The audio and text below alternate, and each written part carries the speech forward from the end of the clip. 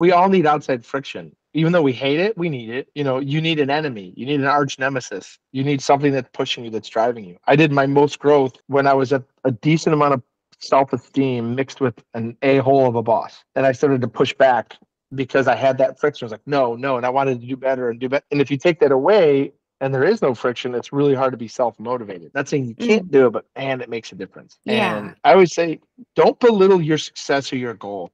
I say this all the time, whether it's writing or just life. There's all these gurus out there like, I made $1 billion. You can too. If you're living on the street, going from the street to an apartment is a gigantic success. And because you're not making $1 billion, it's stupid to belittle yourself or your goal for just getting off the street. Or now that you're off the street, you just want to make a little bit more money and set your kids up with a better school. Those are amazing goals. This is Get Unstuck Podcast, a podcast for entrepreneurs who prioritize their life first, business second. I'm Mudita Panmuk, your host, who dedicates my life to designing and building a business that supports lifestyle. We will learn together from entrepreneurs around the world how they overcome their life challenges, their business obstacles, and yet still get unstuck from the hamster wheel of burying themselves into their business. Because time is the number one commodity in the world that you cannot get back once it's gone. So let's shorten the learning curve and see how can we prioritize better. Let's get unstuck. Hi, Get Unstuck Nation. Our guest today, he has built over $10 million a year with 11 locations of restaurant franchise as well as publishing company, editing platform, and also being an award-winning author. So without further ado, please welcome Charles the Amico to Get Unstuck podcast today. Hi, Charles. Hello, everybody. How's your day going? So how your day is going? I know it's still early your time. Oh, early. I started about 4:30, 7 days a week. So Oh, man. rarely does my body let me sleep in. I usually wake up around 4:30. I'll look at the clock and be like, please don't be 4, please don't be 4. And then I'm like, it's 4. It's time. Like I can't fall back asleep. Well, at least your biological clock gives you the time that wake up the same time every day. So that's actually good in a way, though. Yeah. I used to be so good at sleeping too. Like I was really good for a long time. Entrepreneur life hashtag. Right? Charles. They always say you'll work 80 hours for yourself because you don't want to work 40 for somebody else. Well, that's another thing, but you have unlimited money to access. So that is kind of like what you're going to choose, right? Right. So since you mentioned that, how you started this entrepreneurial journey though? So the short, abridged version is I was born and raised in Metro Detroit in the auto industry, and I was working in restaurants after college, trying to figure out what I wanted to do. The original plan was to go in the military, because of my background of psychology and criminology, Oh, and become maybe do sniper, NSA. I wanted to like work my way to the FBI. That was the original plan, and I hurt my leg playing basketball, and the rehab took so long that when I finally made it to the military in processing, all my paperwork was wrong. It was a mess. And I was like, you know what? I'm just going to step back and go back to something I know is simple and work in restaurants. That's how I paid for college. While I was working for a Jimmy John's franchise, the auto industry collapsed in Detroit. And I remember watching like stores that were super busy lose a lot of sales because they were used to dealing with all those vendors that just didn't exist anymore. And then I kind of watched the city reinvent itself, but you also watch people who work their whole lives lose everything and they didn't do anything wrong, right? Like they just trusted their employer. And I had always been that person who coasted to a B and like would put no effort into it. And if I tried a little bit, I could get an A. And I was tired of, as I started to put effort in, realizing no one was going to work harder or care about my own well-being like myself, right? And when my wife was born with our now second kid, our daughter, and she told me that that she was pregnant again, this like wave of kind of stress and anxiety, like I don't mind putting in 80 hours of work, but I'm not going to do it for someone else's benefit, just like hit me like a ton of bricks. And literally a week later, I quit my job. I had nothing in sight. I just was like, I can't do this anymore. And I had a bunch of job offers for way less money than the one I was doing. So I called all the employers up that offered me jobs and said, you willing to pay me part-time if I can create a consulting company? I'll fix all your problems. You don't have to pay me healthcare. You don't have to, none of this stuff. And most of them said, yeah. So I kind of took one full-time job and turned it into 5 or 6 part-time jobs for a couple of years. And I realized I was still making money for people that treated their staff kind of poorly, even though I was telling them why it works and showing them. And I was like, man, I want more control. and I found a way to get back into Jimmy John's. The bank was easy. Trying to get the net worth though covered for the franchise agreement, I had to call a friend who owned a bunch of real estate to co-sign.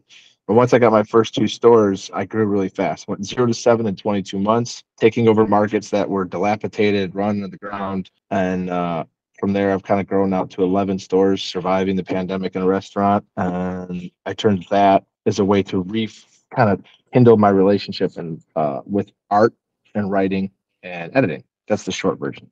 Okay, and carry on. I just summed up like 9 years in like 2 minutes. I know. I'm still want to hear more. We have time, but okay. But before that, when you said that reconcile the relationship of art in writing, but when you love lighting though.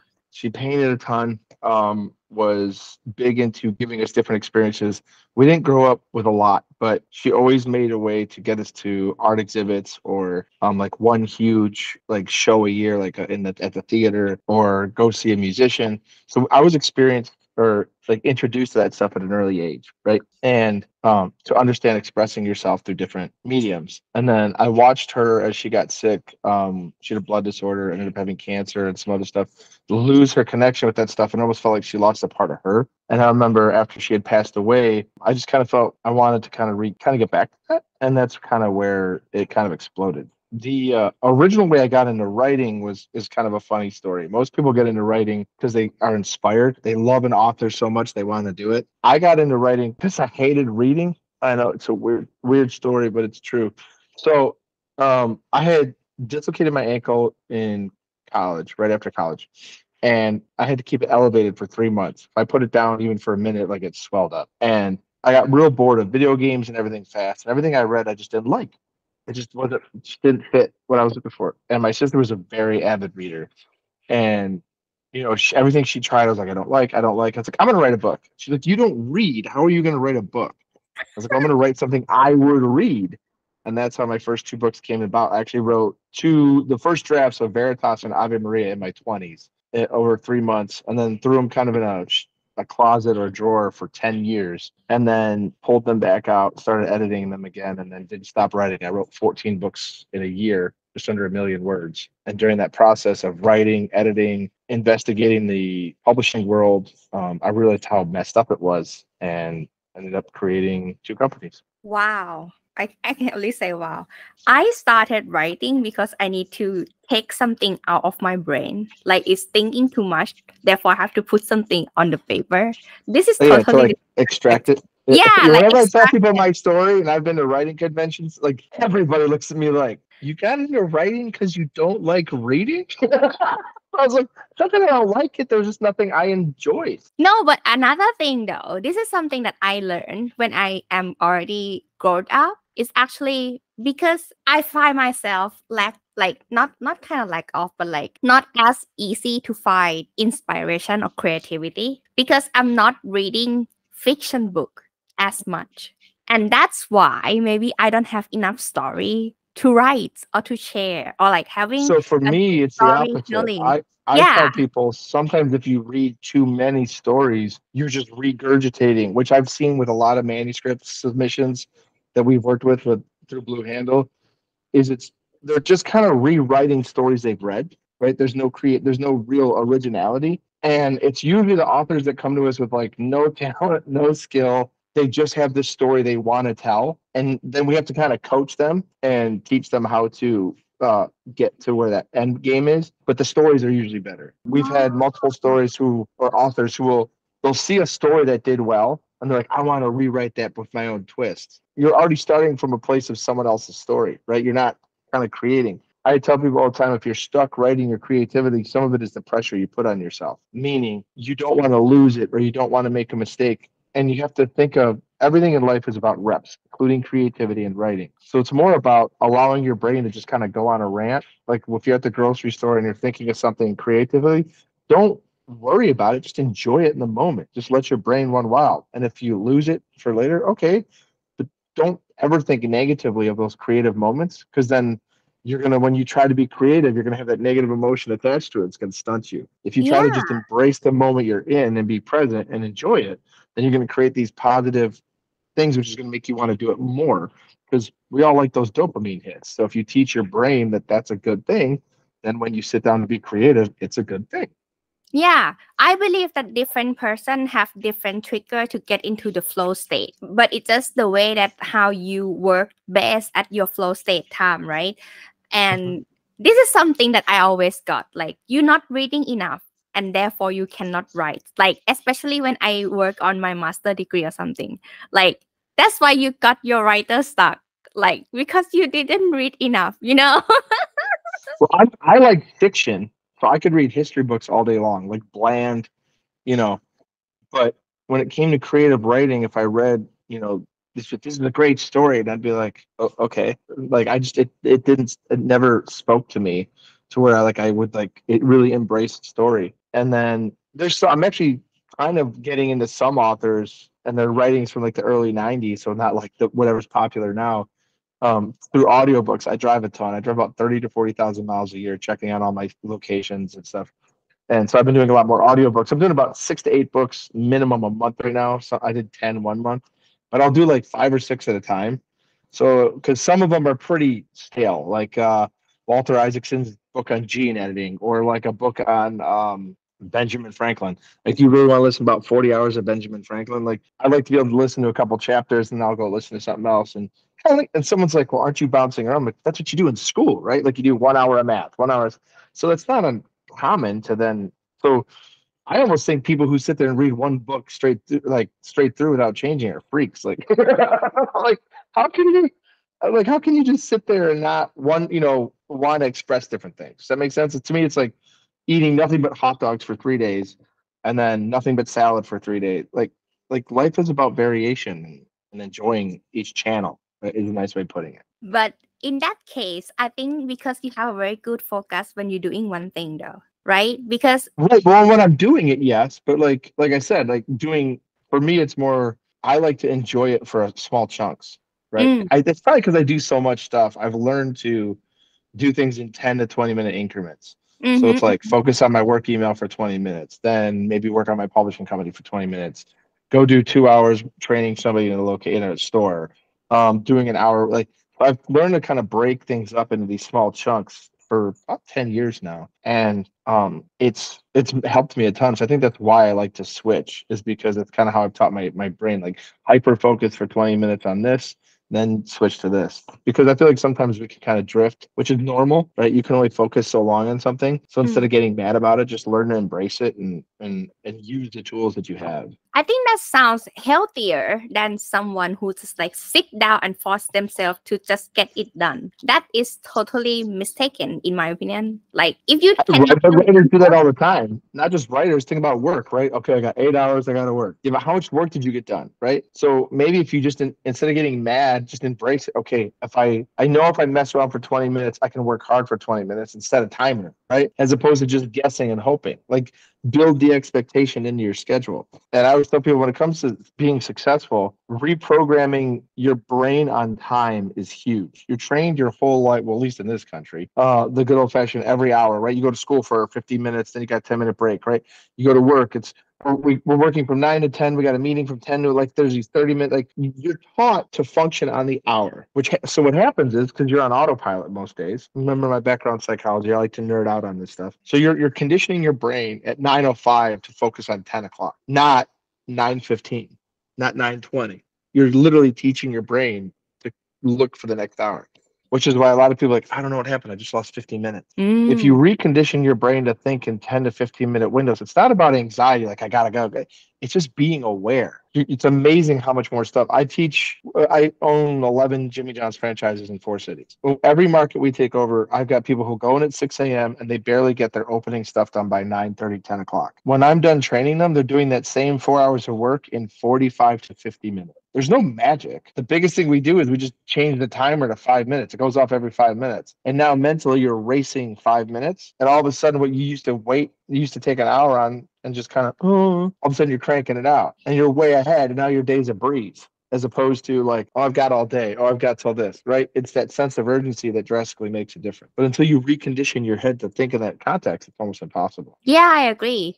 Like in my company right now, I don't have like a check in, check out time. So they can work whenever they want and the things done, they can just go and do other things. Or if they can like they have no ideas anymore, they can just leave Right. and come back later. So that's how I train my staff here. Yeah, I'm not clocking in or out anymore. It's too flexible. Like because that's how I work. And I Yeah. cannot force them to work the same way as I used to work in other company. That's not working for me as well. So I agree with you totally when you mentioned that. I'm like, oh yeah, I see that. One of the reasons I put art, empathy and artistic approach for success, creativity and empathy. I always tell people there's a difference between empathy and sympathy. A lot of times people misunderstand that. Sympathy is all for them. No, empathy is I understand why they are the way they are. I still think they're an a-hole and they got to fix it. I'm not sympathetic, but I am empathetic. It's being able to put yourself in their shoes. And I always tell my leaders, it's about us adapting to the people around us, not hoping they come on our terms. Because if we're waiting for people to show up on our terms all day long, you're going to be waiting a long time. If I'm upfront with people all the time, if I coach you face to face and that bothers you and you need time to settle it in, tell me. I will only praise you publicly to your face. And then I'll send you a message privately at the end of your day of the things I want you to work on so you have time to take it in. I don't care. I want you to get the feedback. I don't care the format. If I got to send you a carrier pigeon or a balloon message, like whatever. The whole goal is to get you to absorb it, not to do it my way. And I always say we have to almost de-brainwash. I actually we had a kid, he was arguing, almost like yelling nonstop. And I'm like, let's write this out. This is what you're arguing about. And he's like, yeah. And I go, did we do any of these things that you claim we're doing? Or these things that have happened to other places you've worked and you're carrying over almost that PTSD from poor leadership into what we're doing now? And this is because it's small, it's quick service restaurants. It's a lot of 16 to 22-year-olds. The problem is a lot of them get mistreated at these, entry level jobs. So when we are just trying to hold them accountable, but also teach them things, a lot in the beginning, there's a lot of like snap judgment. Whoa, whoa, whoa. Like we're trying to teach you and hold you accountable to very simple things. This is what it means. Has anyone ever explained it? Oh, no, no one ever took the time to explain it. I had a kid who got mad. He's like, my guy doesn't know how to sweep. Man, we're in a Swiffer nation. You know how many people have never even owned a broom? So like to think that, a kid who's 16 doesn't know how to sweep. Yeah, no kidding. Might not have ever owned a broom. We had one closing manager get mad because the kid couldn't do dishes properly. And I go, have you asked him if he's ever done dishes? He probably said yes because he was embarrassed. So then I worked with him. I was like, do you have a dishwasher at home? Kid's like, no. I was like, do you even have plates at home? He's like, no. We either eat out or paper plates. And I looked at the manager and I go, That's it. That's your answer. He just throw like, away. ask questions. Like I'm like, let the curiosity in you like solve the problem, the empathy, right? Maybe they really don't know. And it's funny to watch you like, how do you not know? There's a lot of reasons why you might not know. Let me list them. And Yeah, then because you're creativity not. to be like, okay, let's work through this together. Let's, this is the way I do it. But as long as we get the same end result within this, structure, you can kind of, maneuver your own way. And it's taken, honestly, my kids in sports has helped me change a lot. I always tell people the leader I am now is not the leader I started at. I used to call the walk-in freezer in my office, and I was really good in cold temperatures. It didn't bother me. So I would love watching people squirm in the cold temperatures while I was berating them on why I was an a-hole. Like I was horrible. And it's teaching people to be empathetic in the situation. Like, well, maybe this person's having a bad day. They still need to learn to overcome it, but let's show some empathy so they can learn the red flags along the way that made the mistake in the first place. But when they meet someone who are patient with them and listen, they also have a culture shock though, because they have never Right? had anyone who listen Yeah. or ask them this type of question before. Like, I love when they're like, what do you mean? What do you, huh? Yeah. why you ask me that? Like, it's something that I met these type of people and they usually have some boundaries that block them, and it's so hard to actually break that down in the beginning though. But later on they would be more honest and more open to be able to tell more before we ask even. But I get totally what you mean, but without us curious or asking any question first, they would assume that everything is fine. Like how you ask, how are you today? I'm fine. One of my favorite phrases is fill the void with information. Don't allow someone's imagination to do it for you. Huh. Quote Right? that. Because you don't know what they are bringing to the party, right? You don't know what is they're stomaching. You don't know what their previous two managers were like. You don't know what their previous job was like. I mean, and people are always afraid to be honest because we haven't created an environment in work or with friends to allow it. I'll send a message to buddies of mine from back in college. We still kind of a few of us keep in touch. I'm like, hey man, I hope you have a decent day. Like just that. It's amazing how many people were like, why do you do that? And I'm like, just wishing you a good day. I don't do I can I only say, hey, did you watch the game? Like basic communication is such a weird thing for people sometimes. Like, what you actually kind of care? Yeah. Like, how's you like, I had a friend of mine who was going through divorce and he's like, I didn't know who to talk to. And then I randomly reached out to him one day. I was like, something doesn't seem right on social media. What are you going through? And he's like, you're the only person that's asked. We had just a brand ambassador for Book Puma. He was an author I met a couple years ago in Nashville. I saw her post something about her husband got laid off on Christmas Eve. And I was like, obviously, I can't do the sun, the moon, and the stars, but if I can help you with some extra work, let me know short term. Like, she's like, you're the only person who actually reached out, felt bad, and then tried to offer a solution.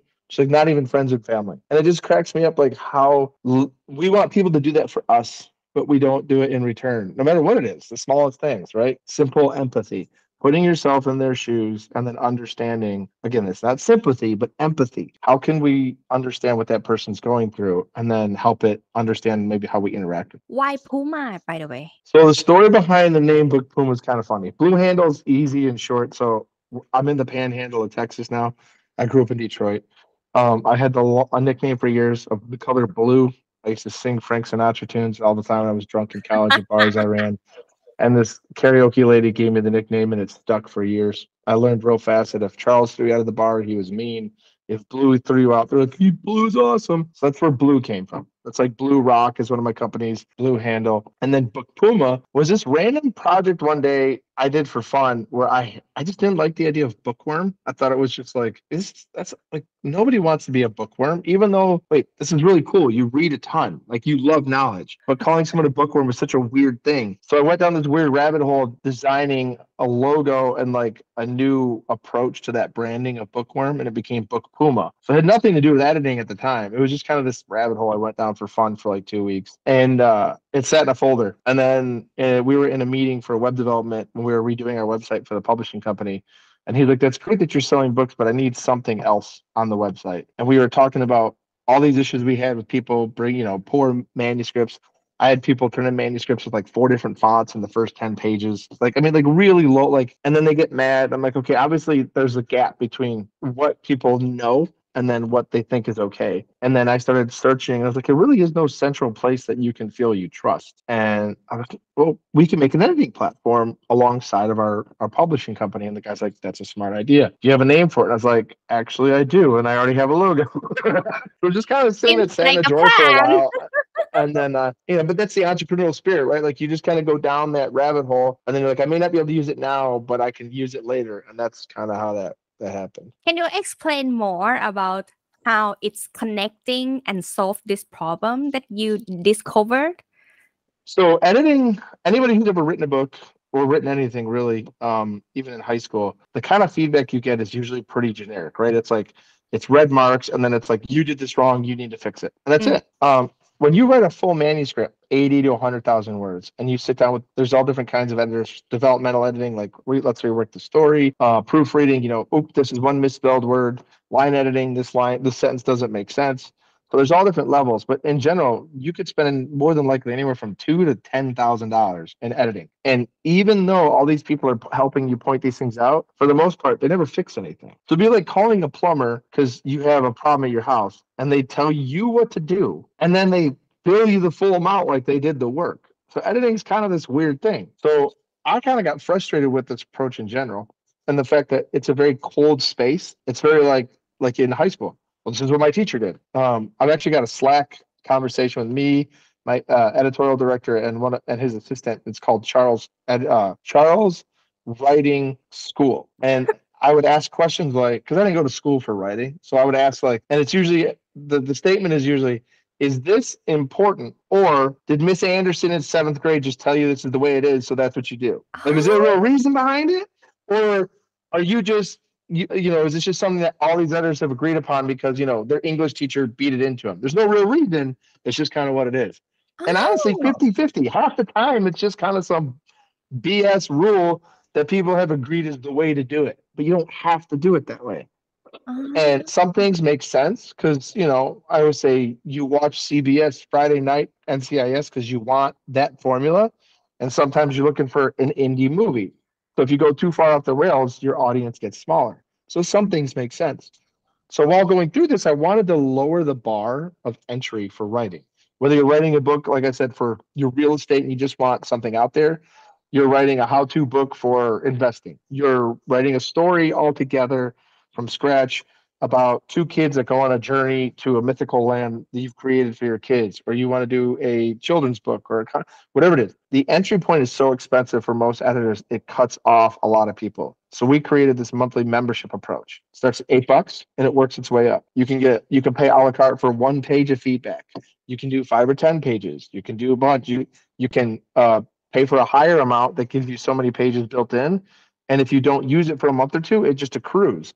So now those 10 pages a month is 30 because you haven't used it yet. So instead of like at the end of the year giving us a check for $3,000 or something, you can literally chip away as you write and have a partner next to you. One of the other things we do that's different than most is we do audio notes with our top sheets on our full projects. So when you get a project back saying, here's all your edits, the editor takes time to read it to you and leave you the voice note. And we do that because most of us are self-critical. So you may see the feedback as you have a problem with commas. This is a consistent issue I've seen throughout your book. But the editor is saying, honestly, I see this issue everywhere. You have a problem with commas. Don't be afraid to just make it 2 sentences. Now, what they say is like, hey, it's no big deal. Everybody does this. Calm down. But you may read it as, well, I'm horrible. I can't. So hearing it in that audio context makes a difference and breaks it down. The whole idea behind Book Puma was to make it accessible, give people the feedback they need, and create an environment of cultivating writers, not waiting for them to show up and then telling them how to fix it in their own. yeah, I agree. Because, like when we read chat or something, when we read in text, we will have a voice of that person in our mind. And we Yep. will assume things when how they say. The same as the There's that feedback. there's that old Key and Peele skit where it's like, hey, you coming over? Hey, man, yeah. It's like one guy's like really chill about it, the other guy's getting real aggressive. Like, right, the written text. If you're in a bad mood, you might take it bad. Where if you're right, so being able to hear the tone of somebody, calm and collected, changes the way you take the feedback. Oh, that's so clever. Oh, that's a very And we good. do that. I don't know if you're familiar with Slack. We use Slack in our company a lot. And I teach a lot of my managers to do audio notes, not just typing, because again, it helps with the tone. I could be sending a message out to a bunch of people like, hey, man, I keep catching this everywhere. It is getting old. If I type that, they hear the owner saying, man, this is getting old, guys. We got to stop. But if I leave an audio note or a video, it's, hey, guys, this is getting old. This is really easy. It takes 30 seconds to fix. Come on. Right. So it drastically changes the interaction. Yeah, 100%. Yeah, Yeah. absolutely. I think someone also I think the owner not usually use the voice or video as the way of medium to send the message because they think about it needs to be transcribed or it needs to be recorded in another way, etc. But this day we have AI, right? So Right. yeah, think difference, people. That's a good move. I, That's a very and good move. nowadays, I just say people crave human connection, real Mm. human connection, because a lot of people don't get it and they don't know how. I spend half my time just teaching people how to communicate. I had one of my area managers like, I'm tired of the mind games. I'm like, it's not a mind game. It's called management. Like, if you Ah, know someone's going to take something the wrong way, you want to build them up and then maybe give them that feedback later. That's not mind games. That's not brainwashing. That's being empathetic of how they're going to respond and trying to maximize the impact of your coaching. I'm like, don't get me wrong. Yeah, I mess with you guys all the time. Like, like I will coach you in ways that you are a little confused about. And then like 2 weeks later, you're like, oh, son of a. But again, you can call it a mind game, or you can just call it more like I'm trying to plant seeds so that over time they stick. I do a lot of these things where I'll give people really important coaching in really odd situations. Like we'll be in the middle of a rush and we'll be right out the door, it's high stress, and I'll be calmly talking to them about something completely unrelated. And they may not remember it. But then when we talk about it 2 weeks later, their subconscious has that information in there. So I'm not bringing it up for the first time. Now I'm bringing it up the second or third time, and they're taking it much easier. Yeah, Yeah. yeah. I I understand. overanalyze a lot of things in my head. It can be exhausting sometimes. See, that's why you have to write it out because you have to extract Exactly. it out of your brain. Yeah. I have a question though regarding to editing. Is that difference between editing the non-fiction or fiction books versus academically? So yes, I mean the grand scheme of things, the tone might change, but it's more just as long as both people in the very beginning understand the expectation of the book, Mm. you're still writing coherent sentences. You still want a beginning, a middle, and an end, right? Whether it's in your chapter, your paragraph, or your section, or your right. What's the purpose of this book? What's the story? If you take into account story rules when writing these things, even if it's nonfiction, and you create an arc that keeps the person engaged while they're learning the stuff you're trying to teach them, it's just beneficial long term. If you're giving them a cold manual that's simple, like, so you want to get into this, right? Like if it's then it's going to be hard for them to engage. And unless that's the way you talk, you're almost presenting yourself to your future client. If this is a like a nonfiction, that's how you are. So you almost want to make sure that your book has a personality, has these things, right? Um, we love parables. It's a human nature. So if even if it's nonfiction, writing these like a story or an example is huge. But you also want to make sure you follow the right rules when you're doing that, even if it's only a paragraph or two. So that way it keeps the person engaged in the content you're trying to give them. Whether it's social media with a hook, a call that, right? A lot of these storytelling rules they're still kind of the same. Um, and I think a lot of us, like, especially with AI, it's I laugh because it's not that hard, at least for me and some of my editors anymore, to tell the difference between AI generated content and some. Now, yes, is it easy, perfect science? No. But you can usually tell because I'll give you an example. You can do this today, you'll giggle. Write a paragraph or take a paragraph of something you've already written, put it in Microsoft Word and turn on all the different like options, then put it in Grammarly, then put it on Google Docs. You will get massive variations on the same paragraph from three different apps. So to think that AI can write something without being confused makes me giggle. Like, because especially English, our language is horrible. It's a mess. So like I could maybe understand maybe something like Japanese, which essentially is like the Cliff Notes version of Mandarin and Cantonese, where they're like, you have way too many words. We're gonna slim this down, And English is like, let's add more. Let's make this more difficult. So like expecting a computer to understand nuance, tenses, that's where you see the error is like it doesn't sometimes it just there's no flow, right? So yeah, you can generate content, but it's not going to be engaging. Yeah, I get what you mean. Because English is not my first language, right? And how many times, oh man, I use Grammarly and I send the work out and grammatical incorrect still, like As you said, especially when you I put it in was any still studying. platform and it's never the same. A lot of Asian based languages are very mathematical in that, right? Like, in Japanese, if you add a ka, it makes it a question. Like versus so it's you can streamline the conversation where English is like, nope, let's add a bunch of words you don't need. Let's give things cut. Like it's brutal. Like that's why I always say, I understand asking for a guide, right? Like, hey, ChatGPT, write me 3 paragraphs on so and so, right? And then maybe rewriting it, going through it, editing, putting your own voice. Again, it doesn't have that. Yes, I guess the basic content creation, right? If you're running generic blog posts for a bank, sure, right? Like, let's be honest, you're just kind of creating content that you're hoping somebody reads. But again, the chances of them engaging in it wholeheartedly compared to the real effort, and I know we all look for shortcuts, but have you ever seen the movie Idiocracy? No. Oh, I highly suggest you look it up. So Luke You say Wilson the ends name up being again? Idiocracy, like idiot and democracy Okay. smushed together. So Luke Wilson, Wilson's brother, like it's a horribly comedic, stupid movie, but it's kind of funny. So he gets frozen in time, comes in the future, and like everybody's an idiot. And it's because like they keep taking the short way out. And because he just has basic human common sense that hasn't been like washed out through technology, everyone thinks he's kind of a genius. Like they're killing the world's crops because they're giving it like the equivalent of Gatorade. Like, but it's got electrolytes. I'm like, okay, but you're putting salt and you're like killing it. But because people have lost the ability to think through. And that's why I think about engaging. Yes, you kind of still need a human touch. Yes, there's always going to be embracing of tools, right? Like, if you can use a nail gun or a electric screwdriver versus hand cranking, well, no kidding, right? Mm, But there still mm. needs to be someone who has the vision or who can understand, yes, this looks flat, but I know from experience this area, the ground's going to settle over time.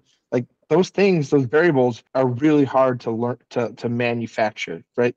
And you listen to some of these, even the people who create this stuff, they're like, honestly, man, like AI is still really dumb, which it is. But like and if you go back, I forgot where I was reading this. They were talking about every 2 years there's a new tech like amazing thing, right? There was virtual reality. Now it's AI and it's this huge push for like a year, kind of for fundraising, right? And then you see it kind of tail off, and you don't get what they promised. What is the next S curve? Tell Right. me. And at the end of the day, it still comes back to the people that succeed are the long term ones, are the ones that find the niche, that find the human element, that find a way, you know what I mean? That find a way to keep it going. I So still believe this day that we have to master our own craft. Like, I wouldn't be able to sleep if I don't feel like this is exactly my life work. That is what beautifully I said. have come up. Yeah, Yeah. that is what I have come up at the end of the day of every day. That the more I find any shortcuts or any way to solve small problems and just like go through, it's not really satisfying me anymore. But the more I develop myself through the change, through the challenge, to any obstacle, but I get better at what I do the best. That's actually how I develop my own craft to be a better person. And I can You sleep need better. outside, and we all need outside friction. Even though we hate it, we need it. You need an enemy. You need an arch nemesis. You need something that's pushing you, that's driving you. I did my most growth when I was at a decent amount of self esteem mixed with an a hole of a boss. And I started to push back because I had that friction. I was like, no, no. And I wanted to do better and do better. And if you take that away and there is no friction, it's really hard to be self motivated. Not saying you can't Mm, do it, but man, it makes a difference. yeah. And I always say, don't belittle your success or your goal. I say this all the time, whether it's writing or just life. There's all these gurus out there like, I made $1 billion. You can too. If you're living on the street, going from the street to an apartment is a gigantic success. And because you're not making $1 billion, it's stupid to belittle yourself or your goal for just getting off the street. Or now that you're off the street, you just want to make a little bit more money and set your kids up with a better school. Those are amazing goals. Those are amazing successes. So it's like for every like gigantic outlier, we sometimes forget to be thankful and appreciative to the successes we've pulled off. Whenever I get whiny, I get stressed. I actually just got brutally stressed. I'm building the 11th store right now. It's costing a ton of money. I spent way too much money in one day. It drove me nuts for like 3 days. And I say this phrase out loud to a lot of people. My 20-year-old self would kick my butt for complaining. Be like, you wanted this. This is what you had. This is more than you ever imagined. Like, figure it out. You've gotten this far, right? And I just try to remind myself of that situation. Like, I survived my worst day every time because I'm still here. And I've usually done my best work when things are at their worst. And that's where I'm building. That's the biggest thing I feel. That's where most of my success came from. I finally had the realization that the world is built by idiots that just had the dream that they could pull it off. Like the speech by Steve Jobs at Stanford, right? Where he's like, when you realize that everyone else is the same as you can make an impact, right? My grandmother used to say, I remember I had the realization in college, like, oh, my parents are the same idiots I went to high school with. She's like, yes, there's no difference. Like you put people up on pedestals, but when it's okay, right? To be like, wow, they're doing great. But when you realize there isn't a huge difference between, person A and person B, granted, okay, yeah, I'll never beat Usain Bolt in a race. Like, I don't have the genetics for it. Like, some things are plausible to be like, okay, that's different. But if you put in the work, you can improve and get better at pretty much anything. So if you start changing the way you gauge or changing the way you think of creativity or work, it's easier to survive the negativity. I always say, think of how much work it took you to go from a baby who couldn't feed themselves wipe themselves, or walk. Think of how many times you fell, crapped your pants, were hungry because you couldn't feed yourself for years. That's years. And now, if we try for like a week, we're like, it's too hard. Man, 300% of your life, the first 3 years, all you did was fail 100 times a day.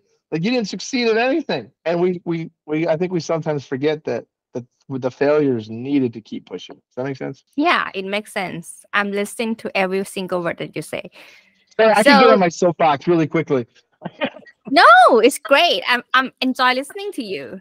No, but I want to know who would be a good fit, or who exactly would be good fit to join the membership of Puma Book Club. I'd say because the bar is so low, if you want to improve your writing for work, maybe you're a content creator, maybe you are trying to write better blogs, right? Maybe you do have a creative project, anything. That's the beauty of what we're doing at Book Puma is if you're writing 100 pages a week or 1 page a week, there's a plan for you.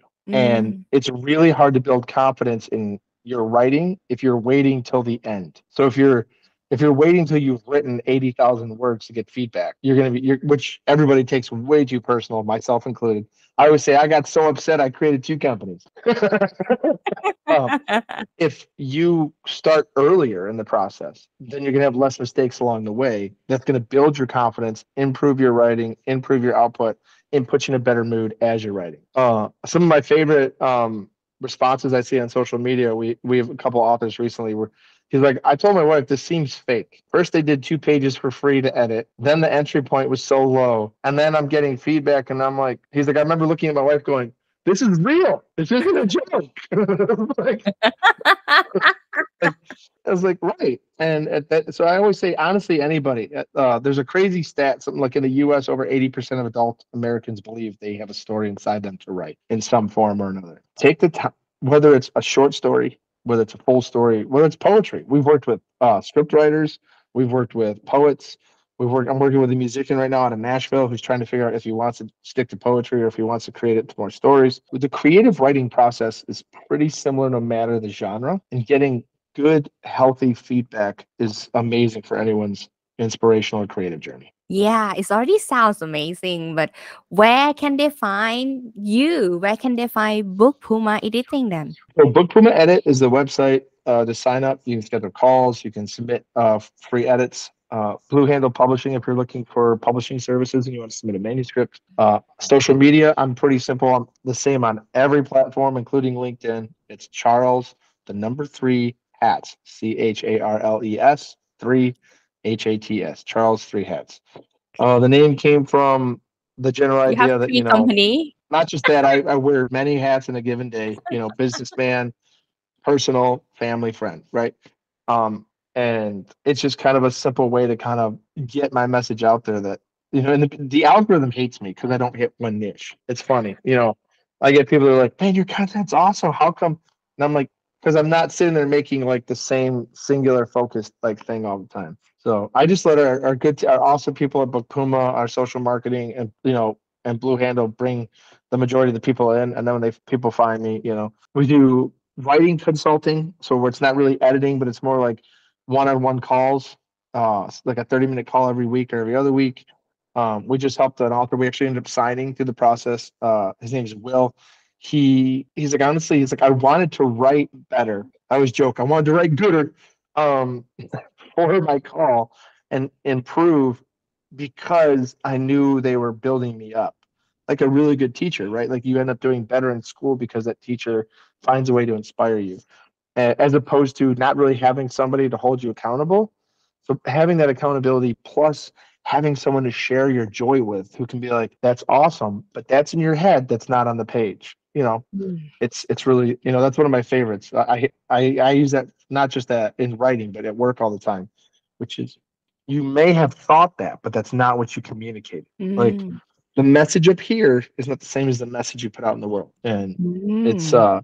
whether we're writing or whether we're working or talking or communicating, I think sometimes we forget that, right? And we take everything personal. People get mad at me because I take almost nothing personal. I think it's just I interact with so many people in a given day. I'd be really upset 24/7. Like, and I've just learned to, again, empathy. If this person's that mad at me, why are they mad at me? Is it something I did? Is it something that happened to them and it has nothing to do with what I did? Right. And then I just either go, well, is it something I can even solve, or do I just have to let it settle and then I can deal with it later? That just comes from experience. It's you just exhaust at the end of the week because you're trying to fix everything, and then you're like, I can't do this anymore. So Right.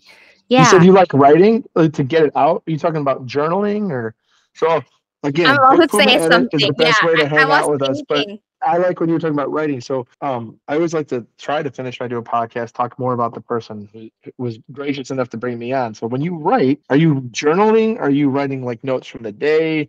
Is it more like a task list, a little bit of everything? Little bit of everything. So here's the thing. I have been in my bucket list to write a book of the one that I trademark on my method for a very long time. But I was stuck at where everything is still in my head and everything is everywhere because I write too many notes. So I'm start using Obsidian. Do you know Obsidian? I've heard about it. Yes. So it's I just wanted because in my brain there's too many information and we do management consulting, so that's why I'm like information overload somehow. But I didn't feel overload though, but there are many information in my brain. So I just think that Obsidian will help me to connect everything with backlinks and all the keywords so that when I am ready to write the book, it would helps me. That's the key. But the goal is actually I'm trying to write a blog every day this year. I actually trying to do that, but I haven't started yet, and it's already a month apart. So that's kind of hard to do. So I think what would maybe help you is if you try to write 7 short blog posts once a week that will go out for the week. Because once you start the creative process, it's easier to keep it going, or even build into your schedule. Okay, I'm going to write 1 short blog post before I start my day on Monday. Then I'm going to write another one, and do it over 2 days. But literally build in when you're going to do it. Because then what ends up happening is while you're doing consulting, while you're looking at different emails, while you're looking at different clients, different things are going to come up. And when you know, Yeah. okay, from 2 to 2:30, I'm going to write, what'll happen is the big pressing thing you maybe worked on that day will naturally come out in that time frame. So you kind of have to build it in. And then what I always suggest most people, if you're trying to do blogs, is write 20 to 30 of them and bank them before you start this process. Because there's always going to be days you're like, and then you can pull, hey, I already got one, sweet, And honestly, what a lot of content creators will tell me, even newsletters, blogs, whatever, it takes 7 to 8 times for most of us to even act on something. Don't be afraid to just repost old stuff. Same with the blog. If you haven't posted since last month, maybe tweak it a little bit, maybe change the title, change the intro, but just reuse the same thing. It's okay. Not everything has to be the most creative, brand new. You know what I mean? Like, because most of us won't even act on it anyways until we've seen it 7 or 8 times. What about the first book? I also got that issue that still limits me to start Don't write writing don't write linear. So some of the linear. best authors you've ever met don't write beginning to end. They'll be like, I have an idea. And they'll write maybe like what's called a log line or a paragraph, like a short synopsis of what they want their story to be about. And then they'll think of, okay, where would I like it to take place? So a couple of scenes here and there. And then they'll just write the scene, even if it's a couple paragraphs or a paragraph. And then randomly, when they're like, I'm in the mood to write, they'll look at their different kind of like areas and go, I feel like writing that today. Then at the end of like a month, you have all these different scenes and you can sit there and go, okay, I like this one. I like this one. I like that one. How do I connect them? And then your brain naturally will be like, okay, if I start at A, how do I get to B? It's easier to fill that creative gap to be like, I have A and B. How do I get there? Like if you wake up in the morning and go, I'm going to write a story about a cross country journey. From where to where? Are you going to stop anywhere? That's kind of hard. If you say, I'm going from DC to Amarillo, where I live, to see my friend Charles, you can start there. And then you go, well, then your brain might go, but where would I stop in the middle? That's a pretty long drive. Ooh, I'm going to stop in Oklahoma City. Ooh, I might stop in Arkansas. Then you write something in Arkansas. Okay, but what happened in Arkansas? Then you can start to piece it together in smaller chunks than trying to do this huge, daunting task. It's like how you do puzzle that you don't know how to complete the It's pictures. even how you get dressed. You don't wake up in the morning and be like, nice, like it's Yeah. okay. What pants do I wear today? What shirt do I want? And you just start piece. And then when you have two decisions, it's easier to make. Okay, now that I have two, what belt? Now that I have this, what sock? So it's a lot of times again, we don't give ourselves permission to start small. We're always shooting big. Don't be afraid to start small. And you have to start something even. That is the point. Obviously, So don't overthink it. I mean, yeah. Ave Maria, which is my favorite story I ever wrote, but it's the worst story I've ever written. It's the second book in my series.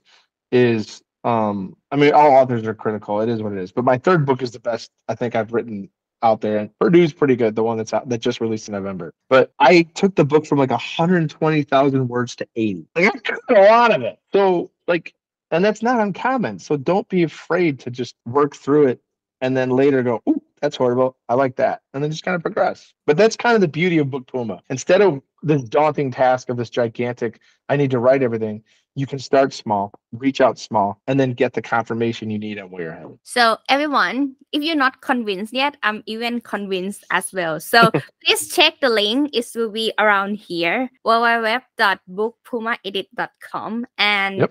also it will be in the description as well as the show notes. So thank you, Charles, so much for sharing these awesome tips. And also, I think we have get unstuck in many area of like the way we think, the way we see other people, and how we write and communicate between humans even. So thank you so much for joining Get Unstuck podcast today, Charles. You have a blessed day. I hope this episode inspires you wherever you are in your entrepreneurial journey so that you can have your business that supports your lifestyle. Get a show note at getunstuckmethod.com/podcast. Review what you have learned together today and start implementing right now. See it by yourself. The result of your consistent action are worth it. You deserve the freedom to enjoy your life. Until the next episode, let's get unstuck.